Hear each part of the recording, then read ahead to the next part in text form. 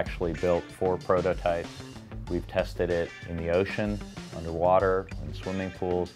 We also have a water pressure chamber where we'll put the torches under pressure for a sustained amount of time. Waterproofing and drop proofing and figuring out the angles of the light. There's a lot of testing in every one of those things to make all of it work. The last 6 months I have the final prototype, so I've been really testing it in all conditions. In the last 3 months I've been to Fiji, Tahiti, Indonesia, back home in Hawaii and Australia.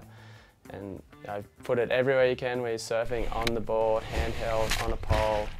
I've had other people shooting me, I've had diving underwater, snorkeling, and I've put it through the paces, so I think we're right there ready to go.